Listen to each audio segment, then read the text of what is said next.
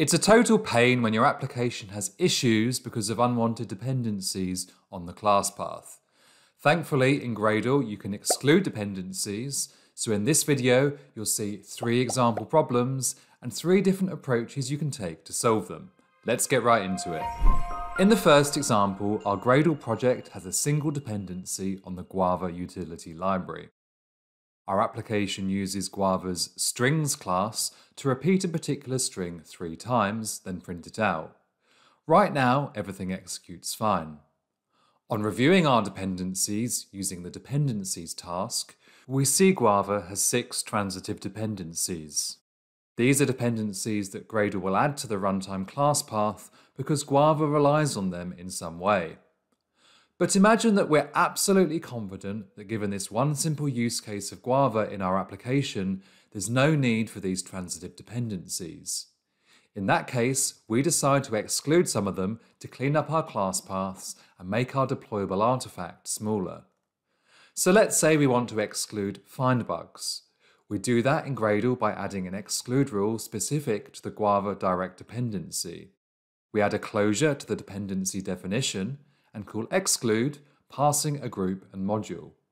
And you can think of the module the same as the dependency name. Let's run the application again and it's still working. Importantly though, our runtime class path no longer has the find bugs dependency.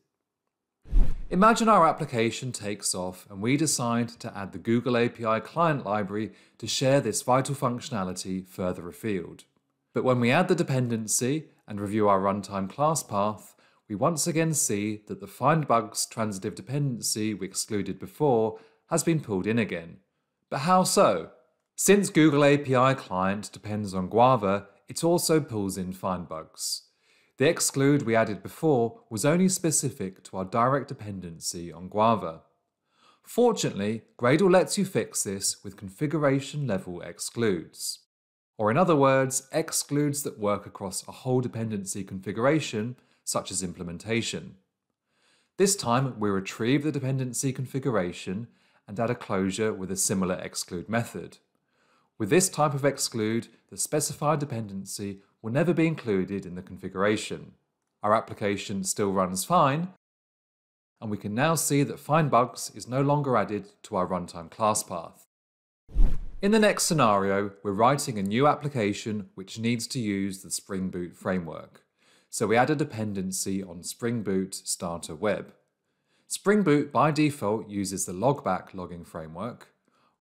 Right now, our application code uses the logging implementation agnostic SLF4J framework. So when we run the application, we get logging output which actually uses logback in the background.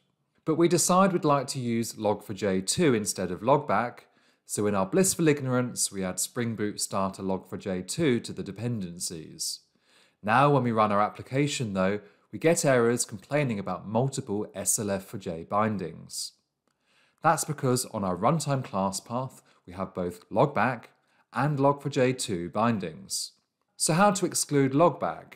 Well, we could use a configuration level exclude rule as you saw before to exclude Spring Boot Starter logging for all implementation dependencies.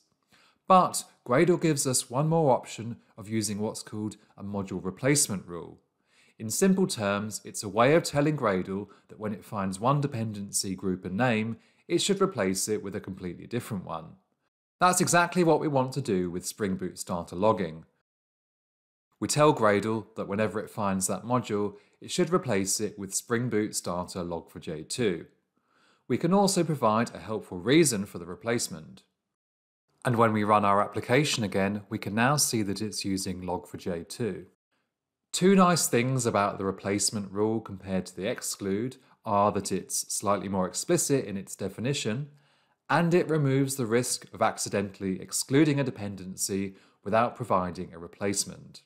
You now know how to use dependency level excludes, configuration level excludes, and module replacement rules.